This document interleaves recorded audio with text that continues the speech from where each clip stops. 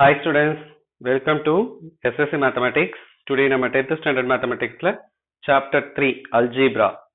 அதுல exercise 3.2ல second subdivision.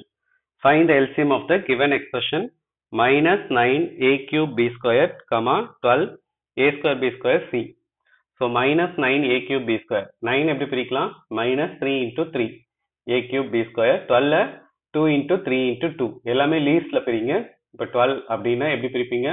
First 2 ஆல 6, திரும்ப 2 ஆல 3, 3. ஸோ இது மாதிரி லீஸ்ட் டிவிசர் வச்சு தான் பிரிக்கணும். ப்ரைம் ஃபேக்டர் மெத்தட்ல இது மாதிரி லீஸ்ட் வச்சு பிரிங்க. ஸோ ஃபர்ஸ்ட் 2 ஆல பண்ணுங்க, 2 ஆல முடியலன்னா 3 ஆல பண்ணுங்க. ஸோ அப்போ 12 என்ன ஆகும்? 2 into 3 into 2 a square b square c. இப்போ 3க்கு 3 காமன். ஓகே, மீதி எல்லாமே அப்படியே தான். ஸோ ஒரு 3 எடுத்து நான் போட்டுட்டேன். இந்த -3 ஃபர்ஸ்ட் இங்க தனியா இருக்கு. -3 எடுத்துக்கோங்க.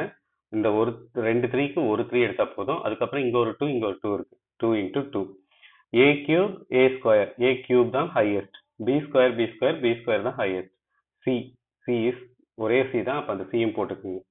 -3 3 2 2 3 3s are 9 9 2s are 9 2s are 18 18 2s are 36. அப்ப -36 a cube b square c.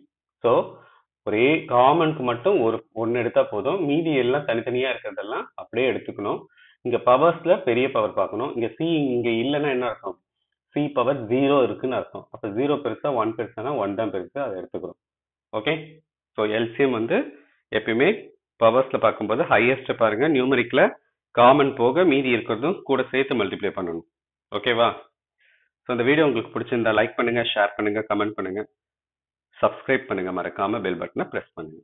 Thank you.